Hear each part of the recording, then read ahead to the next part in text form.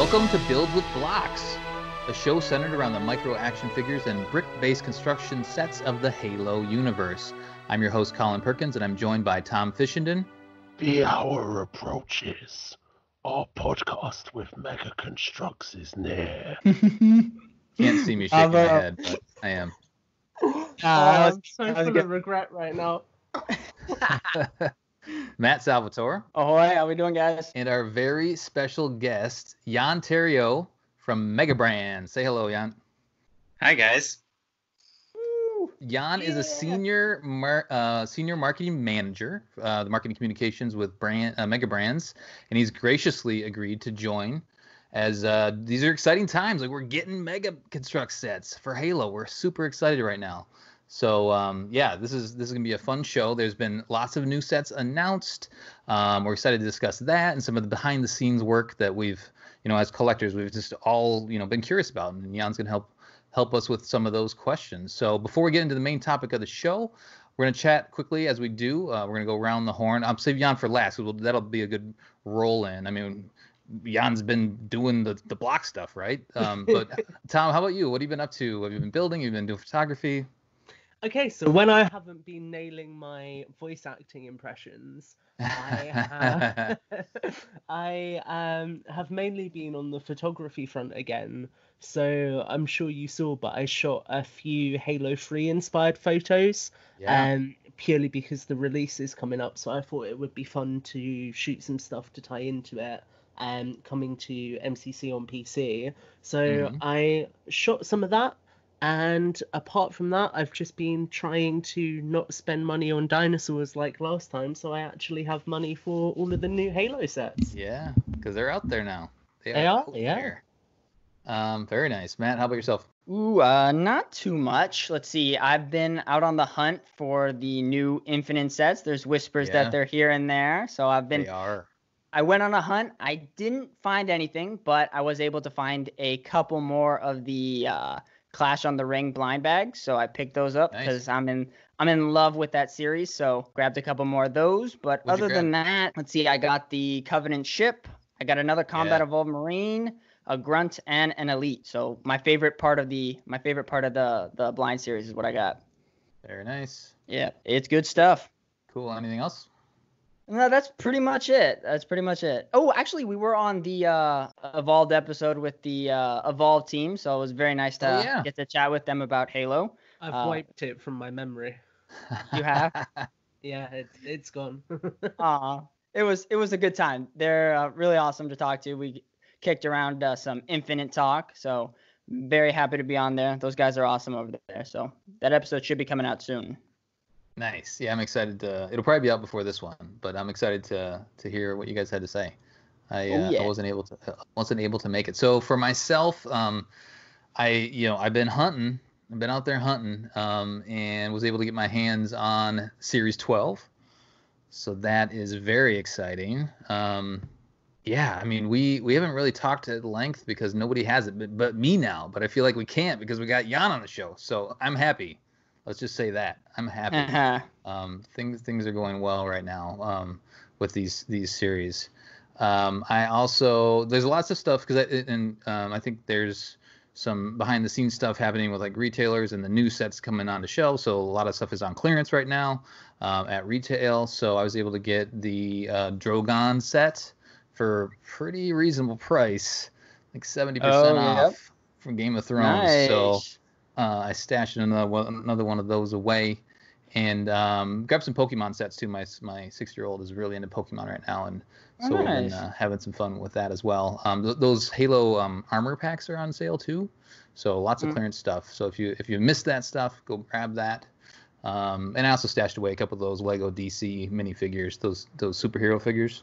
Just in case, you never know when you want to get Superman from those packs. Yeah, there you go.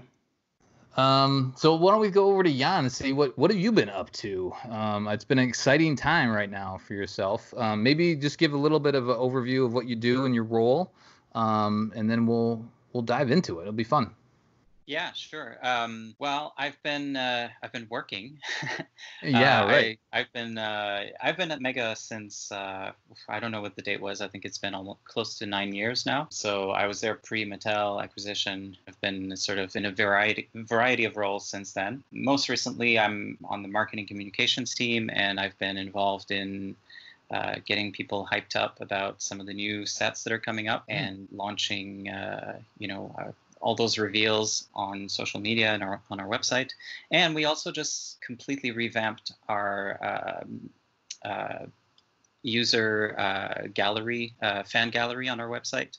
I don't know if any of you guys use that site, but we just relaunched it as an app called Mega Unboxed that we're pretty excited about. And nice.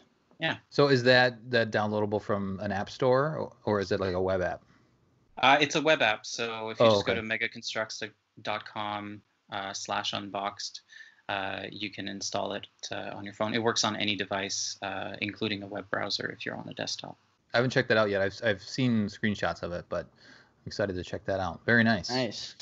So what is a day-to-day for you? For you typically, I guess a typical day-to-day. I'm sure it's busier now, but can you walk us through that a little bit in your role? Yeah, I mean, a day-to-day for me is usually a lot of meetings. I spend an extreme amount of time just kind of in conversations, which is, the role of any manager, I guess, in the marketing world. But in a typical day, I have meetings with my team. My team runs social media, anything related to sort of e-com and digital marketing, like email blasts, that sort of thing. So, I have frequent conversations with my team about everything that's going on, all the plans, any blockers that they have.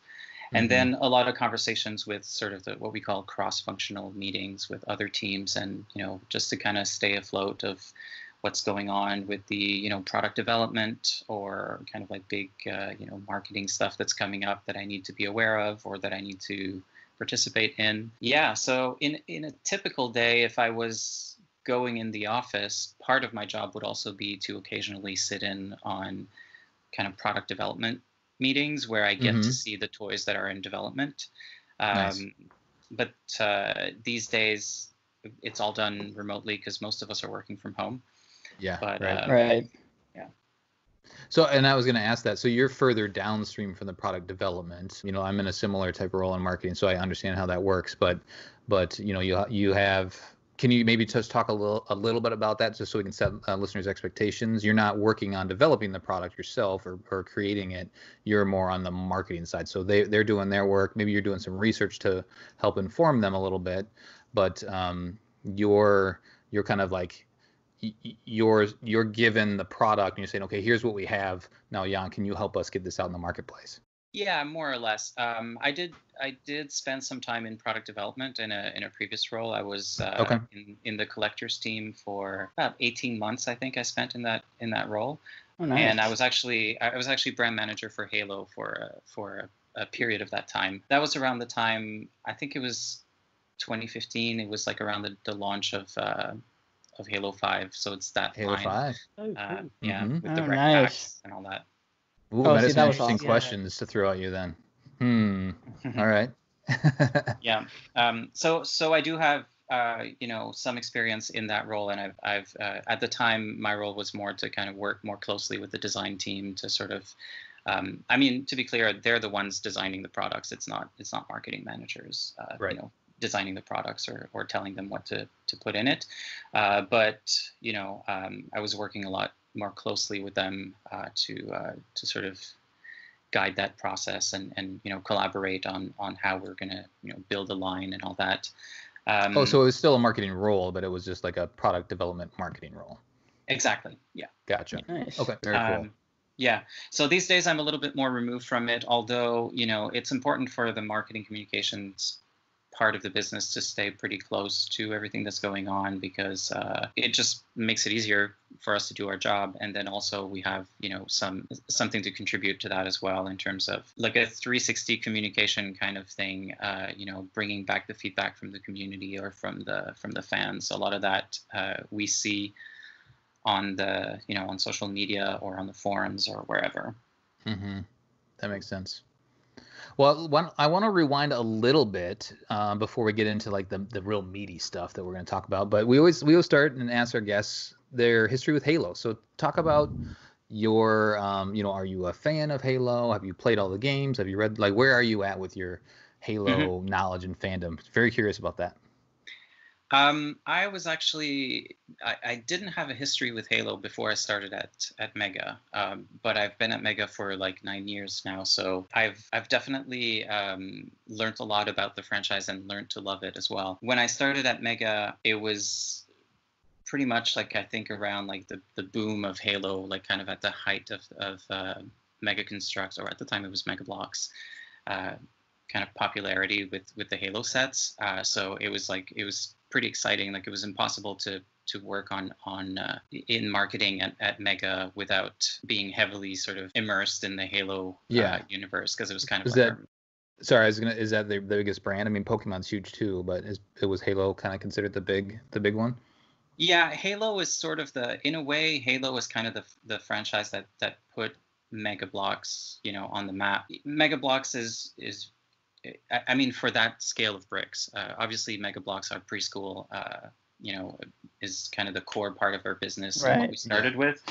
But it was really, I think, the Halo line that sort of brought it to a new level. A lot of the innovation that we've done with a lot of the like development or improvements in terms of like quality or new sort of like development of new types of pieces or new molding techniques or whatever. Like, a lot of those things were done for the Halo line, because it was kind of even just like the micro action figure as we know it now, like with that level of articulation, it kind of all started with the Halo line, because they wanted to get to such a level of authenticity and quality that they had to sort of up their game across the board. And so in a way, Halo sort of lifted all of Mega in a way, and it was for sure the most popular line at the time. Nice.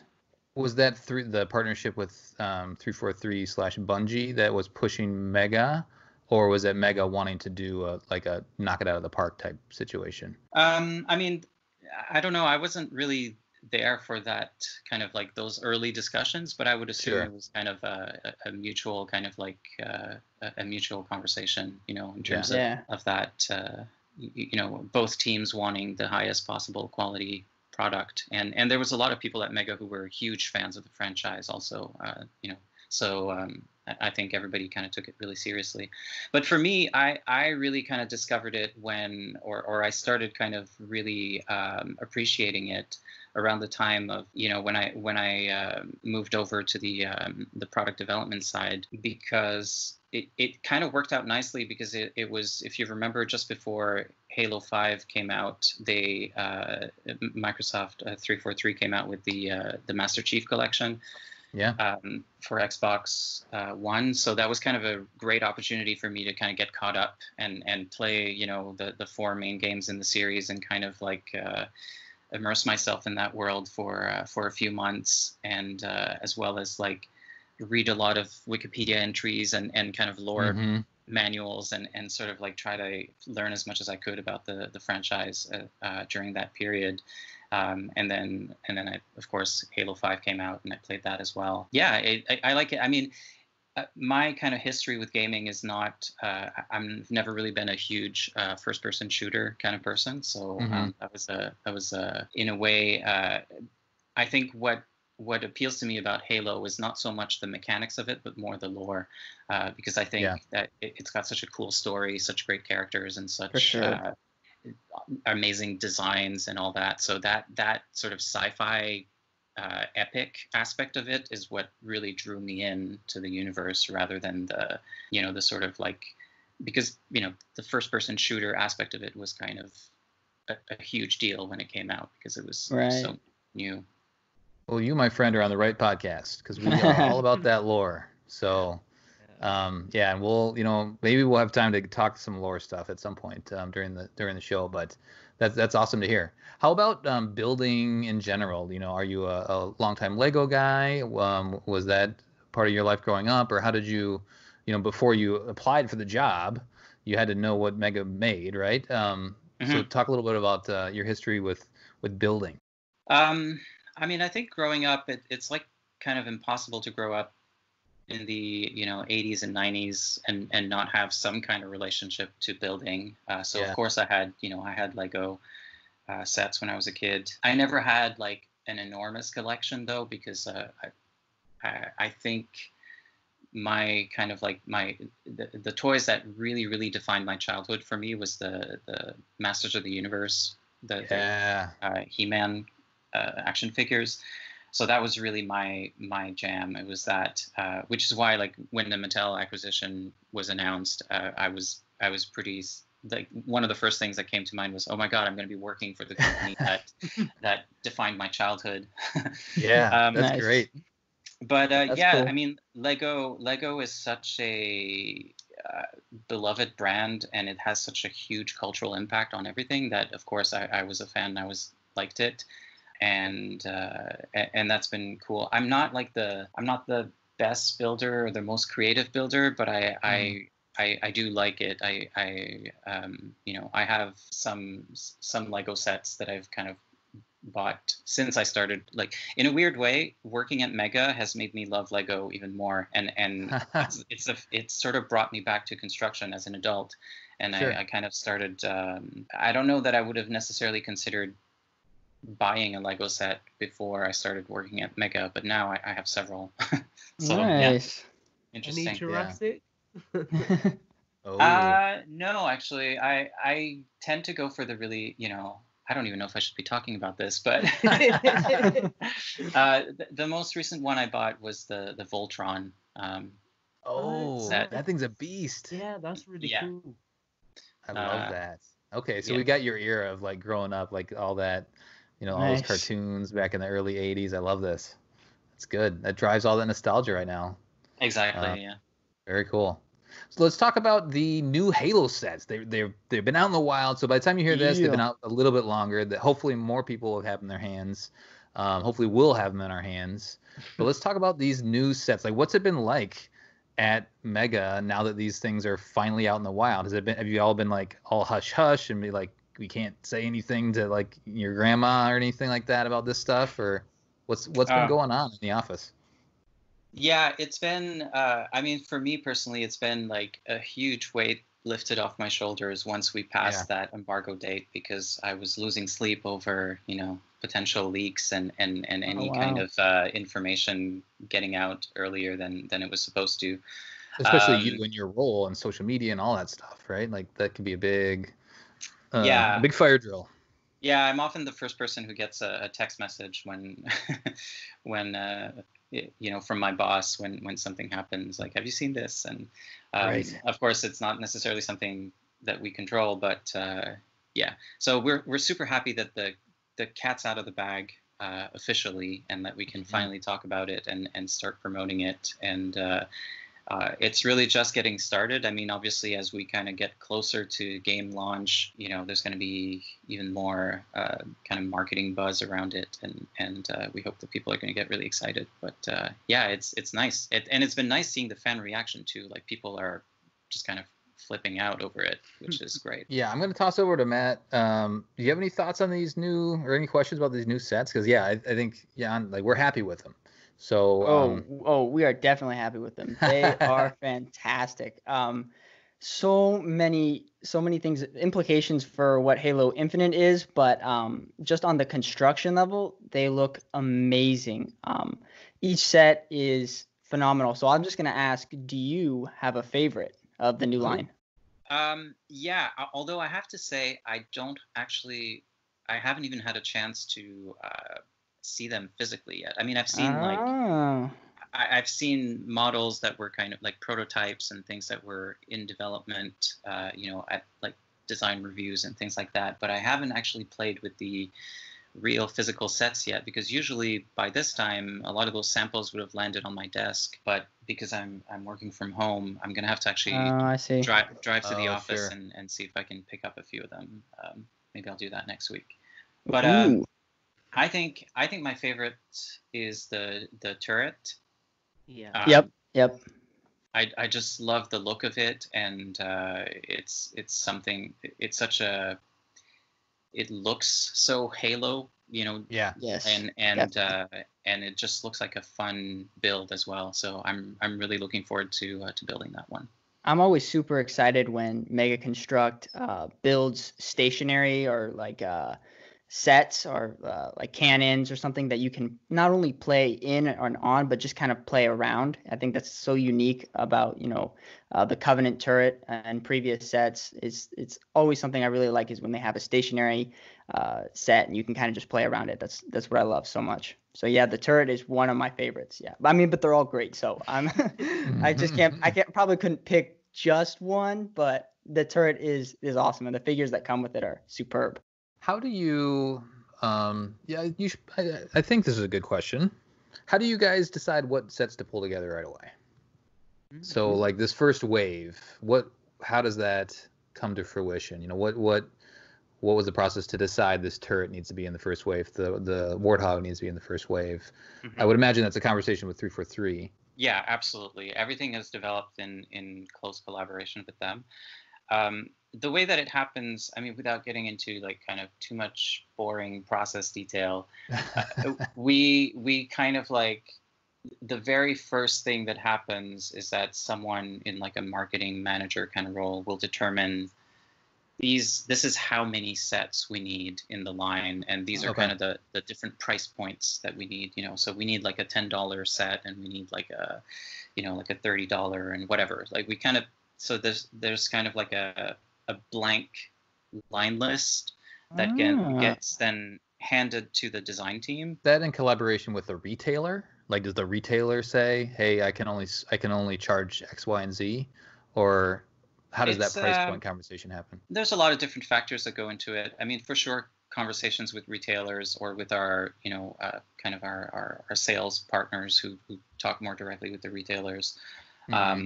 And sort of like market analysis and competitor analysis. Like there's a lot of different factors that go into it.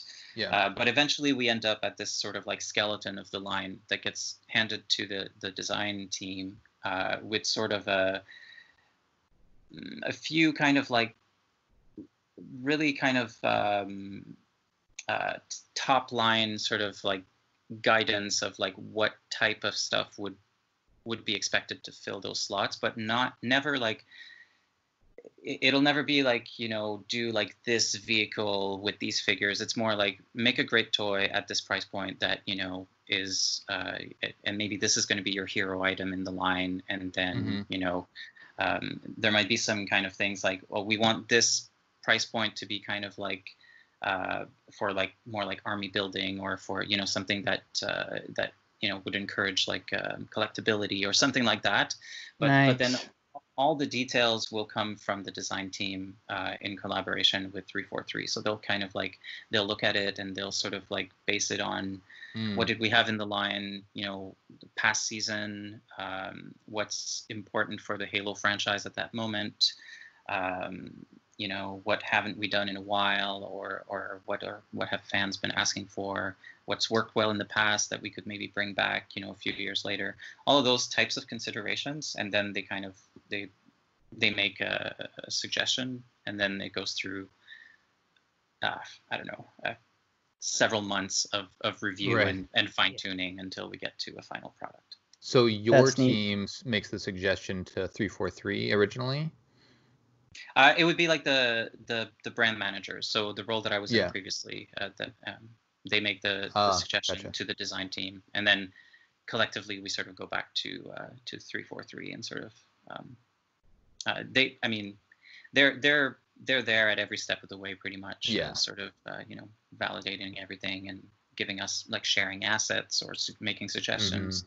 And they have such a great product team as well that like are a lot of those guys are really into toys, and they sort of approach it really with a lot of enthusiasm. So it's always great working with them.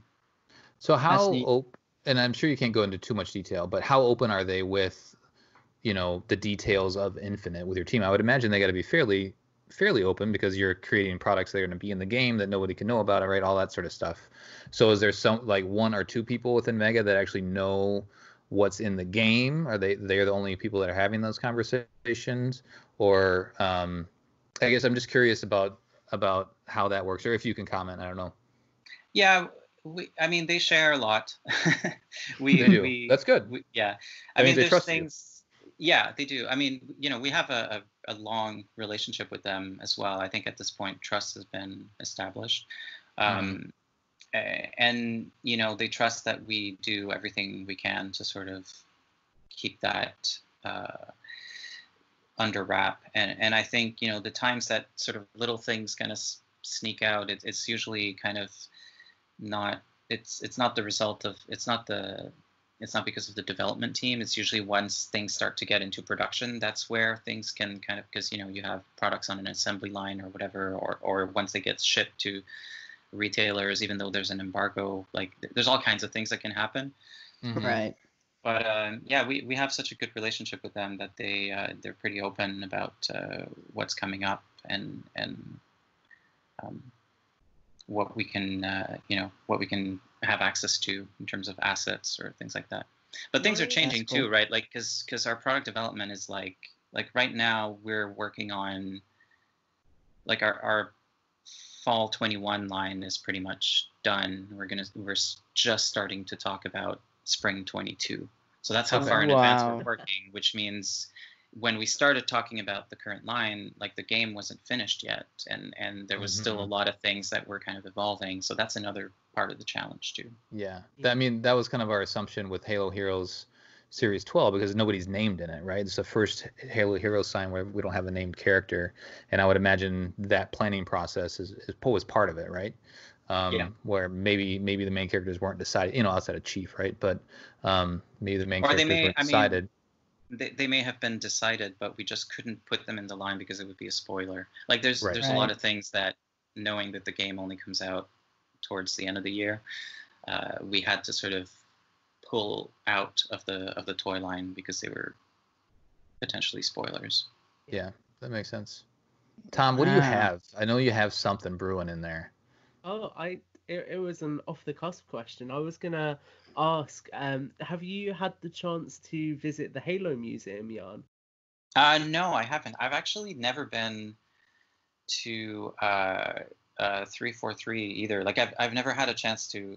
I've met a lot of people in person from 343, but not at their headquarters, which is unfortunate. But maybe one day.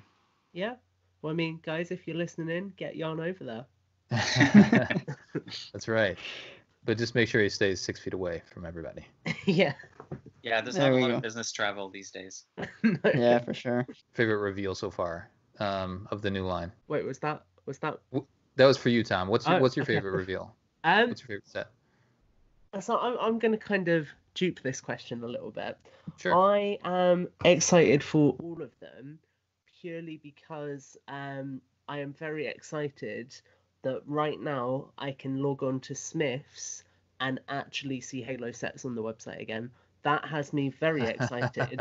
So I'm just glad that we're kind of getting back to right around that time when you were brand leader on with obviously all of the Halo 5 sets, actually having lots of built sets out there and seeing them on shops is very exciting for me. I think that made sense. I'm just like, it's taking me so back seeing so many sets like available in Smith's again. So I'm very excited for the whole thing and kind of to slowly sink my teeth back into the experience of collecting.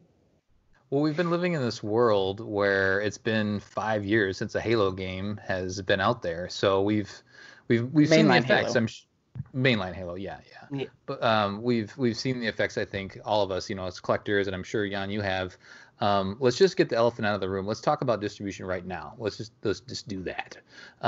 You mentioned before we hopped on the recording that you can talk a little bit about that. What's going on with distribution these days? What can we expect? We know Target, we know Walmart, we know Dollar General. What can you tell us about finding sets and availability and all that sort of fun stuff? Sure. I mean, I think I've been I've personally sort of like made it my mission to be as transparent as possible about what's going on with distribution, because I see it every day on social media and in our own community, like everywhere. It's the number one comment or pain point that people have is distribution, and it makes it really hard for us to talk about anything else, because every time we're getting excited about something and promoting it, there'll be a handful of comments in the underneath the post, kind of asking, right, yeah, but what about distribution? So it's been difficult. I don't know if I have the exact kind of timeline of what happened in my head, but I know that in the past couple of years there's been a significant dip in terms of global distribution, especially I think in Europe, but even domestic distribution has been impacted quite a bit. But I've been telling people for about a year now that fall 20 is the moment where you should start to see sets in your local stores again. And I think I was really happy to hear that you're seeing some sets on online retailers in the UK, which I think is a really good sign that I haven't been lying, and that this is true.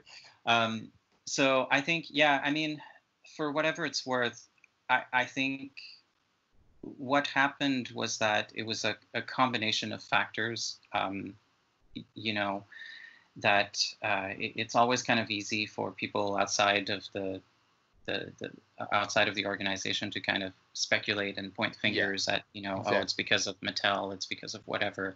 But the reality is that it's a combination of factors. Some of it mistakes that we made, others just kind of either because of things haven't performed well and retailers reacted to certain realities in the market.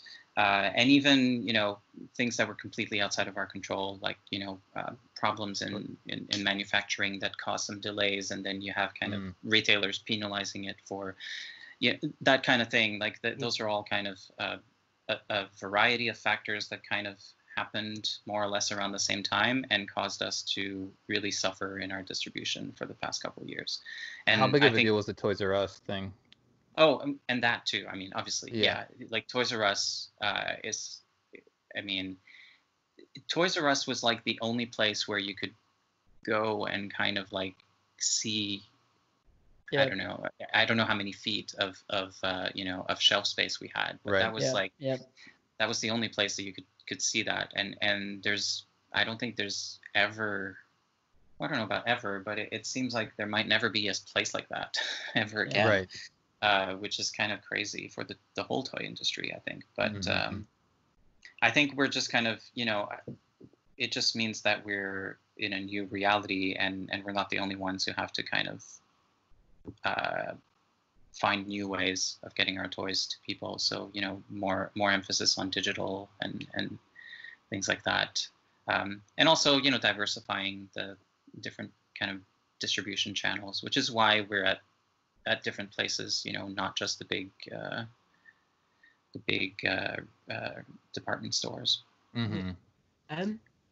I just wanted to say off of the back of that, thank you for the actual transparency, because I know you say you aim to do that, but you've done a really good job of doing that, and I really appreciate that. For sure. I remember when you made, it was a while back, and you probably remember it, because I think it was one of the first big post you made on it, Jan, but you commented on one of the threads on the forums, and you had just basically said, look, we know it's an issue and we're looking into it. And I really appreciated that, because it shows that actually you do listen to everyone, and even if it's something that you can't always discuss publicly, because obviously there's so many different factors to consider there, like relationships with retailers and everything else like that, it is really refreshing to know that we're being heard and that actually you are working hard behind the scenes to try and action different things so people can get their hands on these products. So I just wanted to take the chance to say thank you for that, because I do appreciate Yeah, that. definitely. Thank you so much. Takes me back to like the good old days of Mega Bloks. Yeah, well, I'm really glad that people appreciate it. I mean, it's something that it's been on our radar for a long time, but it's so, like you said, it's delicate. We don't want to throw anyone under the bus. We don't want to, we don't want to affect our relationship with any of our partners, and sometimes, we don't necessarily. Some of the people we don't want to throw under the bus are also, ourselves, because we have a certain share of responsibility in that as well. But yeah, I mean, I think it's important to kind of let the fans know that, we're there, we're listening, and we're doing something about it. It's just, it's a slow process. It's not something that you can just kind of turn around in an instant. And I think we're really starting to see the fruits of our labor, and I have high hopes that it's going to be a really good year for Mega and for Halo. Good, that's what we like to hear. That makes sense. I mean, it takes corporations, it takes a while to turn them. So, all those things you mentioned in losing Toys R Us, which was a big shelf space for you guys, it takes a while to react to all that, because then then Target and Walmart, they have to all be receptive to saying, hey, yeah, we're going to give you more space or whatever it is. So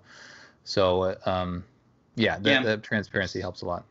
I think if I can just say one more thing about that too, is like there's a lot of people kind of speculate about the impact that Mattel had on Mega, and I think that's something that is sometimes difficult to hear also, because a lot of the times the assumption is that Mattel ruined it, or Mattel somehow had a negative impact on Mega. But the truth is that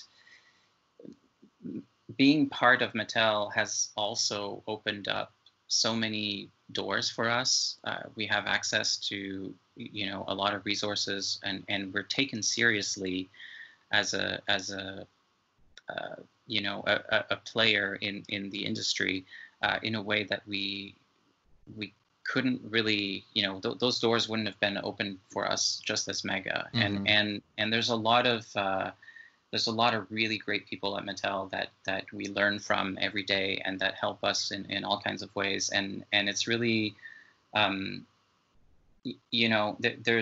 there's things that had to change after the Mattel acquisition that were kind of just as a result of, that's kind of just what happens when you join the big leagues. Yeah. You kind of have to rethink a little bit your business model, and you have, different expectations in terms of profitability or whatever.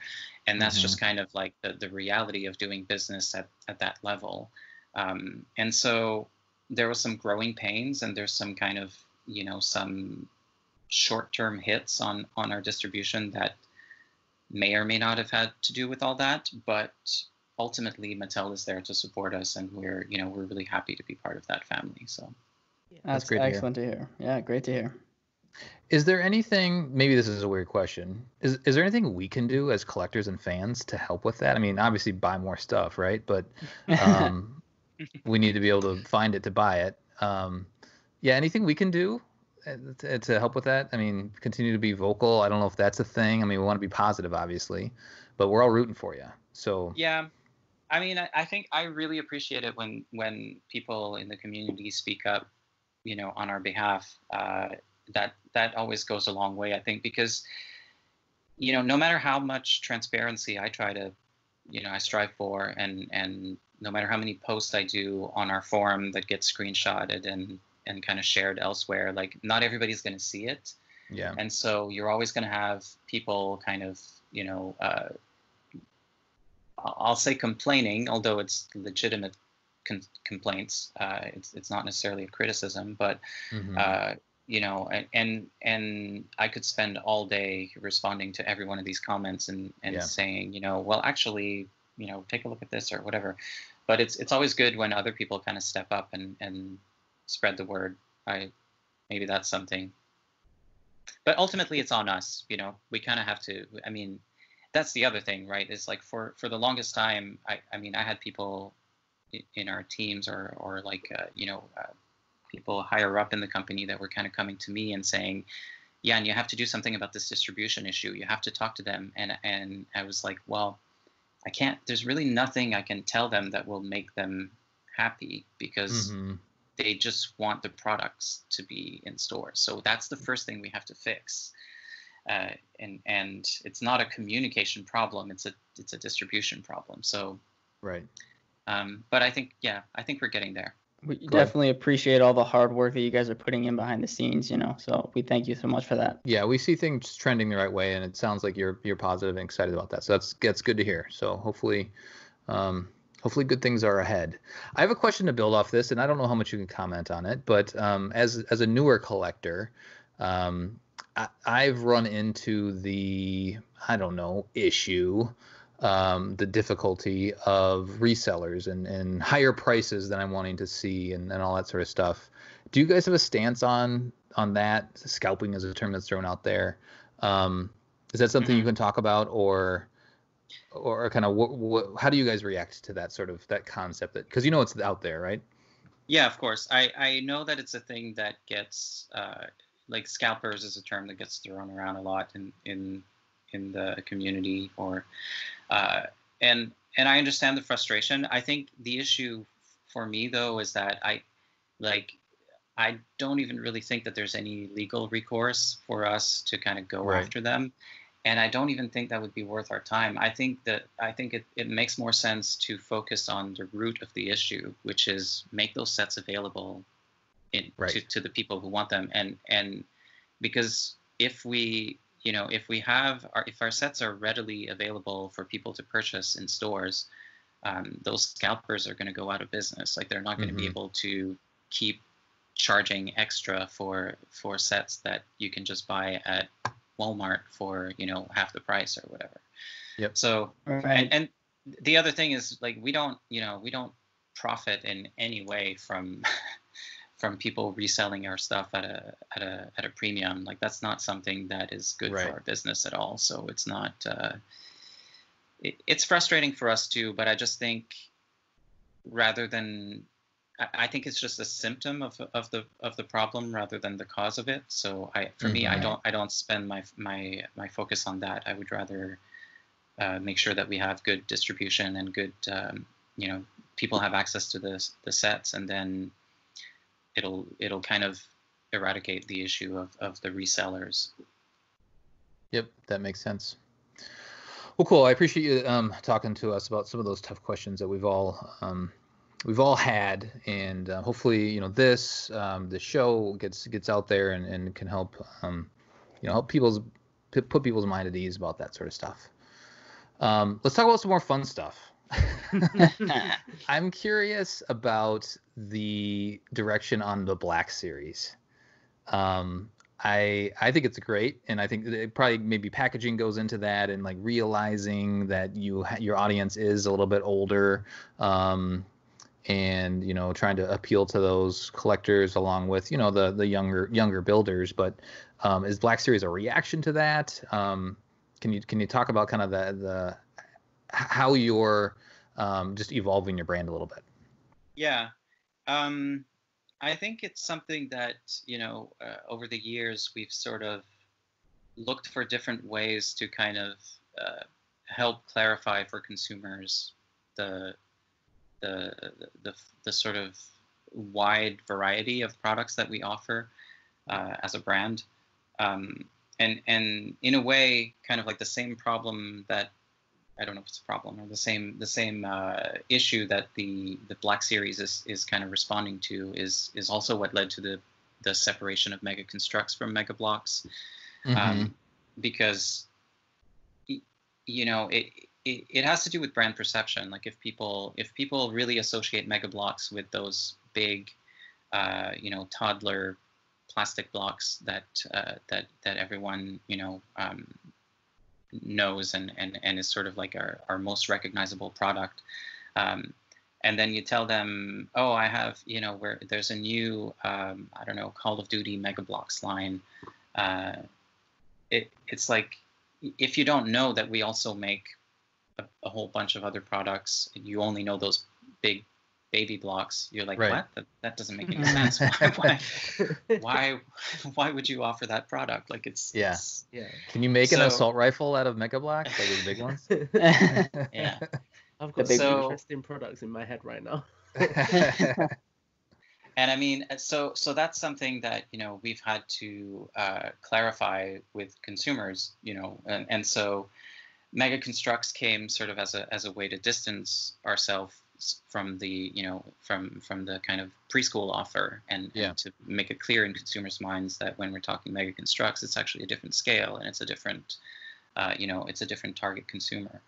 And but then even within Mega Construx, you still have a pretty wide range, because you'll have products like, you know, the Pokemon line, or some of our, you know, other licenses that are much more kid friendly.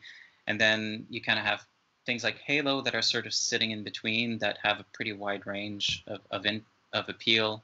Right.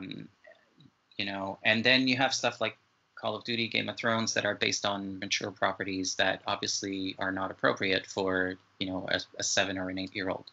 Right. So that's where the Black Series came about, as a sort of clarification to consumers that no, these are not meant for kids. These are actually they're kind of more, you know, serious collector items for fans of the franchises that are age appropriate, let's say. Yeah. So is it fair to say that we can see more of the brands get tucked under Black Series over, you know, as that continues to gain traction? Yeah, I mean, it depends on kind of what comes our way. I think there's I don't even know really how many active brands we have under that banner. Just a couple, I think, right now. Yeah, Game of Thrones and like X-Files, Alien. Yeah, X-Files. Yeah. There's a lot of sort of brands that just kind of have, like, you know, a few kind of figures will kind of show up in the line and under the Black Series banner, but we're not going to do like a full line of toys for them, or sets, I should say. I was going to ask off of the back of that, because it's kind of been something that I've been more casually collecting, mainly because it really caught my attention when you did X-Files. I'd like never thought I'd see a brand tackling that in the modern day. So how do you guys kind of choose those other brands? Like, is it a process where they approach you, or do you kind of look at perhaps what's popular in pop culture and then go for that? How does that work? Again, it's a combination of things. I mean, sometimes brands will pitch things to us. Sometimes they come to Mattel. You know, there might be kind of maybe they're really trying to get Hot Wheels on board, for example, and then it's like, oh well, they're already talking to Mattel. Why don't we just kind of see if they're interested in doing a construction line at the same time? Other times it's things that we go after. You know, we just kind of knock on their door and say, would you be interested? And then we see what happens. Okay, cool. Nice. Well, I was gonna say, with the Black Series and certain sets, like obviously Game of Thrones, the show is for a mature audience, but even just on like a set level, the sets are awesome. And so I could see, you know, maybe they don't watch the show, but younger audiences actually playing with the sets, you know, because it's a cool dragon, or it's something like that. So I could see anybody just like, oh, cool dragon, you want to play with that, you know? Right. I mean, I know that's what I've never seen Game of Thrones, but like I want to get that dragon, so I'm like, oh, that's so cool. You gotta get that dragon. It's pretty sweet. It's a fun build. I'm curious about the new offering to the Versus packs that you have. Can you talk about how those came about? Because it looks like you have some in Halo, then you have some in the other brands as well.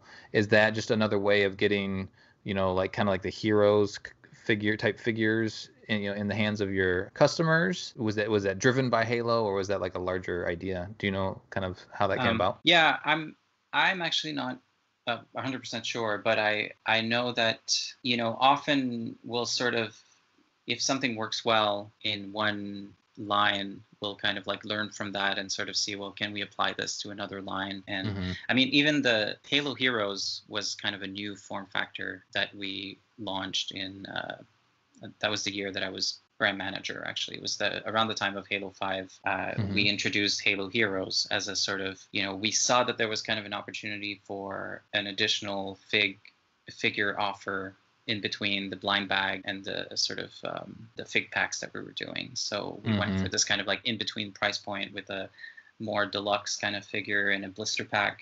And then once that did so well in Halo, then it was kind of replicated in the rest of the Mega Construx collector kind of world. And we started doing it for other brands as well. Probably do you have a favorite figure yourself? Oof, like in the Halo line, or? Yeah, one of like something that you've produced. But do you have a favorite, or maybe a couple favorites? I don't know that I do have a favorite. I think the ones that I get really excited about again are like Masters of the Universe, just because it brings me back to my childhood. So those are the ones that I'm collecting and that I'm kind of excited about. What's your favorite in those? The Masters of the Universe. That's been released. Probably know about some that you can't talk about. I mean, I think like even just kind of the classic ones, even just seeing like He-Man and Skeletor was like, that was so exciting to finally see those, because we had like prototypes of those like from 5 days after Mattel acquisition was announced. We already had those like prototypes ready to go, and we were like, this has to happen. Clearly you weren't the only excited one. Yeah. But yeah, I mean, I'm just kind of glancing at my shelf here. I'm seeing Scareglow is a pretty cool figure. He's cool. Also. I don't know. I mean, in the Halo line, there's a few that are sort of close to my heart. Also, like just in terms of maybe just because it was kind of that wave that I was a little bit more involved in product development. But that year, I really liked the Arbiter that we did. So speaking of the Arbiter and Halo Heroes, can you talk about Series 5 at all? Because that one seems to be the one that's the most rare these days, and clearly you guys don't make them anymore. But was there anything specific about that wave, or I think you might have been working on the line about that time? Was that one underproduced, or was it just kind of have to do with all that distribution stuff we talked about? Yeah, I don't know the details of what happened, but it was basically, I think it had to do with timing. Either the line was a little bit late or something like that, and we ended up kind of losing placement in some retailers, and it just kind of like it had sort of a chain reaction effect that it kind of led to a lot of problems. But don't quote me on that, because I don't remember the specific details, but it was kind of a mishap. It was a mishap that it just kind of led to it really getting poor distribution, and it's unfortunate because I know a lot of people wanted to get their hands on those figures. Has there been conversations about ever like reproducing any ones that are popular that people are clamoring for, or packaging? Because I know like in the Masters of the Universe specifically, there's one pack. It's like what the Eternia pack, something like that, where it's got like 4 or 5 of the major figures. Has that been discussed at all for the Halo line? I mean, I don't know all the conversations that happen. I'm sure there's probably some conversations about it. It's rare that a figure will come back in the line without some kind of variation. Yeah, even if it's just like a little, like a different paint pass or something. It's pretty rare that we'll bring it back exactly the same. And a lot is that like a manufacturing thing then, like the mold's gone or something like that? It could be, but it could also just be that it's harder to pitch it to retailers if it's like there's not some kind of newness involved. Sure. Right. And especially if it's something that didn't perform well the first time around, and you kind of go back to retailers and you're like, oh, hey, we have this great thing that we want to sell. It's this line that did terribly a year ago, and definitely. I mean, even there's though like 5 people that want it, but yeah. And usually when those figures come back, they come back in greater detail and they come back way better. So usually I'm okay with when the changes happen, because most of the time, majority of the time, they're for the better. Yeah. Mm-hmm. I wanted to ask, because I think obviously mentioning the Arbiter yarn, it would have been right when again you were brand manager. What was the kind of process like with the Halo 5 Guardians SDCC exclusive? Because I remember there was such a buzz in the community at the time when that came out, and obviously you had Locke, the Arbiter, and the Chief. It was like the perfect exclusive. Mm-hmm. Yeah, that's it's funny, that's the figure I was thinking of earlier. Oh, cool. And nice. I remember 2 things from my time as brand manager kind of being the biggest headache possible in terms of just logistics and getting things kind of to production. One of them was the rec packs. That was an absolute nightmare, just in terms of getting the proper codes printed on cards and slipping them in the boxes. Like there was just so many complicated issues around that. And then the other one was the shape of the box of the SDCC exclusive. Yeah. We spent so much time on it because, and I remember my boss at the time, we would just kind of like keep going to him. Like I would work with the packaging team and sort of like give them a brief and be like, just make it super cool and like lots of cool angles and, looking really premium or whatever. And then they would come with these amazing things and we'd show it to my boss and he would just say, it's not really cool enough.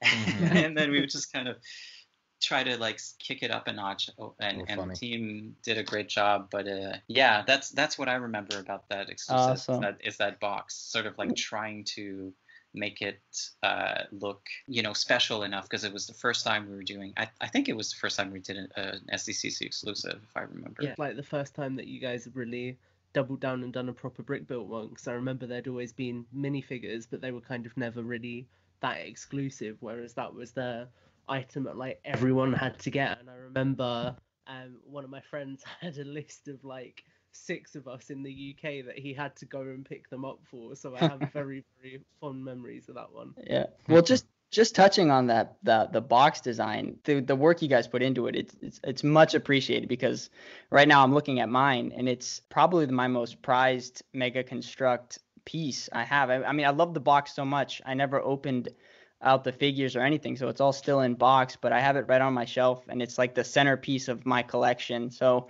the box design was phenomenal. So I really appreciate all the hard work you guys put in on that, because the box it just screams Halo. I'm glad someone appreciated it. I love it. I feel like I've committed a travesty now, because I've just got the 3 figures from it on my shelf with the rest of my figures.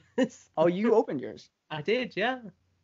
Well, I was going to open mine, and then my brother's like, no, you should save the box. And I'm like, yes, you're right. And so I remember I didn't have the Arbiter. I didn't have the Arbiter at the time, because the Arbiter came out later with the Warthog set. So I remember I was always opening it up, and it was leading up to that Halo 5 hype, and I was just always opening up the box and just looking at it. And I was always so tempted to just rip them out, but I'm like, nah, save it in the box. So now I have this beautiful box with its figures in it. I love it. Matt, let them breathe. Come on, they're suffocating in there.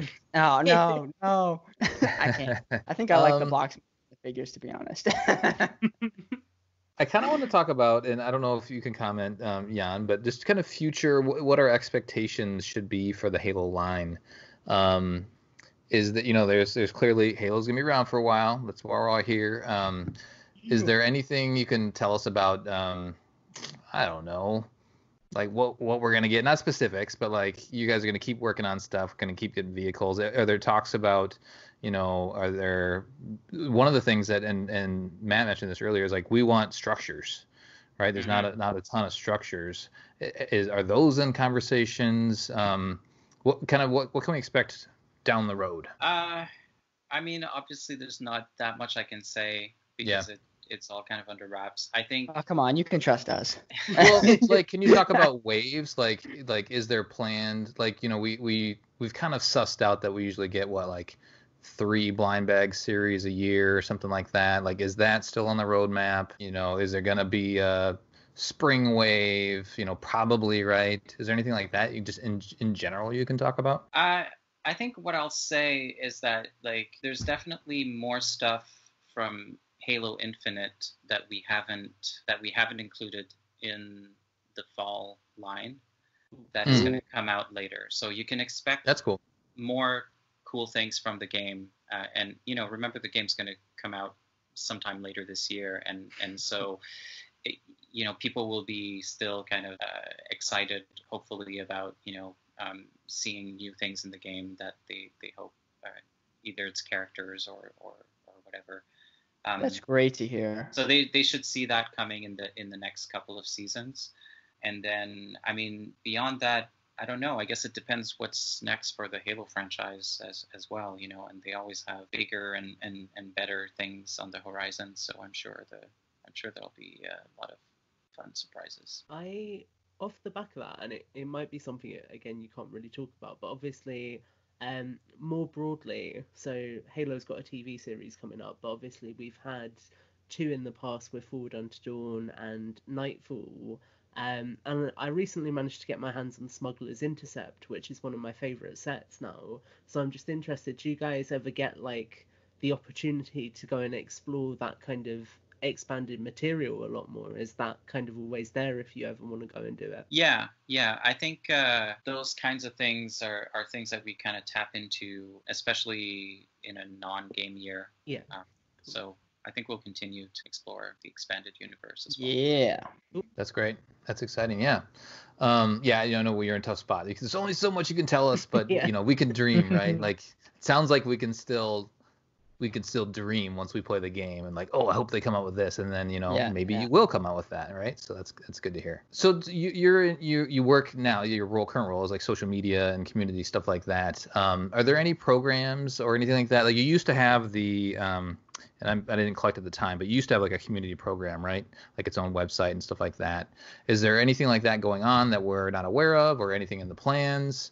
Just like community interactions outside of just the standard forum stuff that at least I know that's active right now. Anything out there that you guys are doing for outreach? Yeah, there's a few things on the horizon that I'm excited about. I think the app that I mentioned earlier that we just released is something that we hope to continue to develop and expand on. So that ties into some interesting programs that are on the horizon.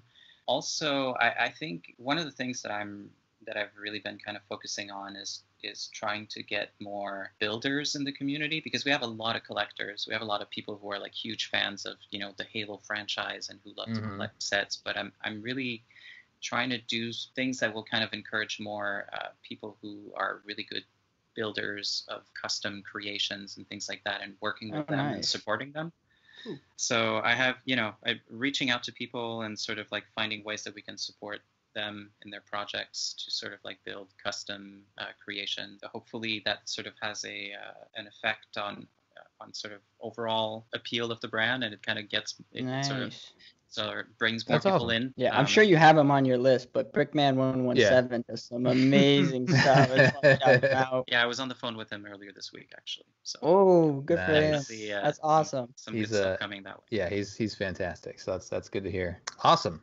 Tom, any other questions that you have? Anything else burning? No, I think just thank you for kind of keeping it real and being so open with things, because it's nice to really get that level of communication, because it's not something that you sort of get every day. You kind of just collect these things, but you don't necessarily get to have these kind of like very real, very grounded conversations with the people behind the things that you enjoy about what some of the potential problems are, about what might be on the horizon. So I think we just appreciate you being willing to kind of have that dynamic and kind of use this as an open forum. And yeah, thank you for that, because I think the listeners will really appreciate that. Most certainly. I have two things.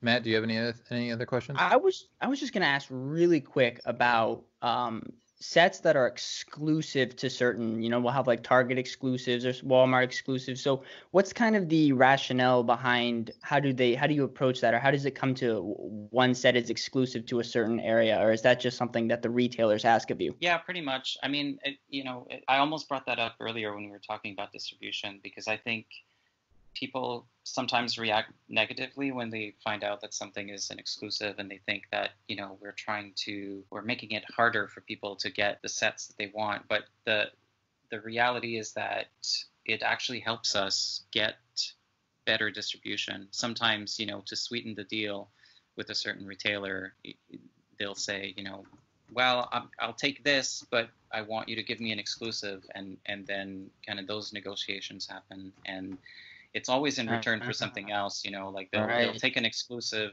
and then agree to support the line in a bigger way. So it's kind of just calculated sort of opportunities and to try to get as much reach as we can with our line.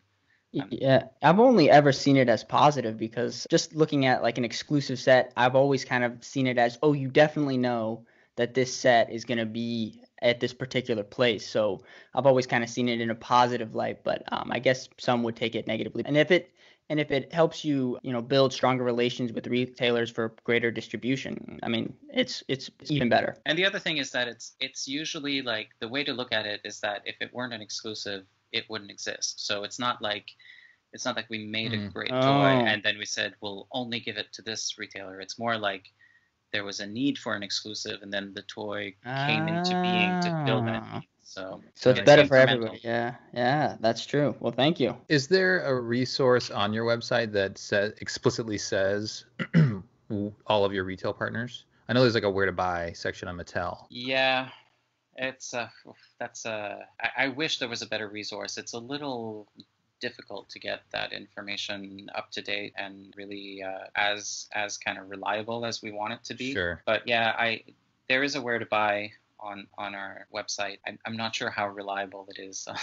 Yeah, I know how that goes. Trust me. For the most part, when I use it, it's pretty reliable. I usually buy most of my stuff online, so if I ever click the tab, it says online, and so I usually pick it up at Amazon. But it's pretty reliable for me. Okay, well that's good to know. Maybe it's better than I think. I shouldn't be so hard on our own. It's good stuff. It's good stuff. Well, and I know as a newer collector, it would just be nice to have, and I made my own list, right? When I was starting to realize, hey, this is something I want to dig into and start collecting all these sets, I had to make my own list just from having conversations within the community. I think it would be appreciated if there was some place somewhere, if it's in a forum, that's fine, or even official page, it says, okay, you can find our products at these specific retailers. That would just help with my hunt, as I help with my gas mileage as I'm driving around to places that just don't carry Mega. Some places carry Mega but just don't have it in stock. Some places just it's not sold there. So I know that would probably, that would be appreciated for sure. What were the other things I was going to talk about? So along those same lines, can you comment on where we can find all of the new sets? Like, where is that Pelican going to show up? Where is the AA turret going to show up? Is that going to show up at all of your retailers, Walmart, Target, Amazon, or are they going to be, or some not going to show up at specific stores? The majority of those sets should be available like at all major retailers. Yeah. So yay. For the US, that means Walmart, Target, Amazon, and then I can't really say what that means for the rest of the world, but whatever the kind of big retailers, hopefully that's where they'll be. Right. There's only a few exclusives in the line. Target has a few, and Dollar General. For the most part, it's wide distribution. Excellent. I've mentioned the hunt a couple times. Do you guys talk about that at all, or do you get aware of the hunt as a Mega employee? Yeah, we are. I mean, we sort of.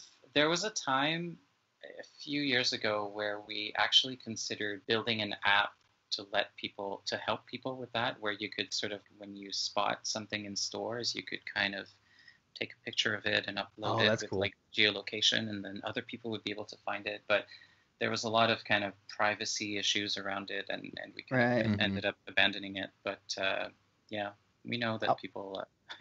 Well, I know the community kind of uses Twitter for that. You see the thing, I found it at Target. Go, go, go. Well, I know you're not on Facebook, Matt, but Facebook, there's some groups in Facebook that do that exact same thing. They'll like be filming their experience in Target, and they'll show the entire shelf. And it's like, hey, anybody need anything? I'm here for the next 15 minutes. Go, go, go. Right. That's cool. Well, let's close it there. We did post a couple polls in the community just to see what we wanted to talk about, because there's lots of subjects. I think we covered most of it. New sets, distribution was one, and I think we mentioned like structures and a couple other things that people wanted to talk about. So thanks for everybody that responded on Facebook and Discord for that. Something we haven't covered yet, I guess, before we close the show is. At one point a couple years ago, Mega and 343 both commented on the project that you had been working on, the video game project that you've been working on. Can you tell us any more about that? I think that video game will never see the light of day. I think there's footage of it somewhere. Maybe, there is. I think, that would have been fun. And who knows, maybe it'll come back in a different form. But there's nothing currently in development. Yeah, no, the 343 went on record saying this project's killed. But I was just curious if you could expand on it at all. Yeah, no, I think it was kind of a dream project for some people at Mega, and they managed to convince 343 to give it a shot at some point. I wasn't really part of those discussions, but sure. I know it would have been pretty exciting to see. I'm sure. I guess they have they have lots of other things on their plate. Well, we can dream. Maybe one day. Yeah. Maybe one day. That's right. Maybe one day. Well, Jan, thanks so much for joining us and answering all of our questions. This has been really good, really informative, and I hope the show will help kind of get the word out about a lot of the the questions that people have, and just help build excitement for the new sets that are coming out, because that's to be the focus right now, because we're excited to get these things in our own hands, start building, start customizing, start displaying. So we're excited to start photographing. That's right, and creating those animating. Stop motion. Yeah. That's right, animating. It'll be good. So lots of exciting things are ahead, and we have 2 Halo Spotlight folks on the board here, so some feature acts. So we'll see what you guys come up with in the future. No, thank you so much for answering our questions and coming on. It has been a huge honor for us to have this conversation with you. Definitely lots of insightful and really intriguing things coming in the future, I'm sure. Thanks, guys. It's been a lot of fun talking to you. Maybe we'll have some other Mega guests available for a future podcast. That would be fun as well. Yes, please. Absolutely. Yeah, we'd love to have that. We're dedicated to you guys, so that would be fantastic. That will do it for our show. Thanks for joining Builds with Blocks. If you like the show, feel free to support Podcast Evolved on Patreon. Until next time, evolved. Evolved. Evolved. Woo! Yeah.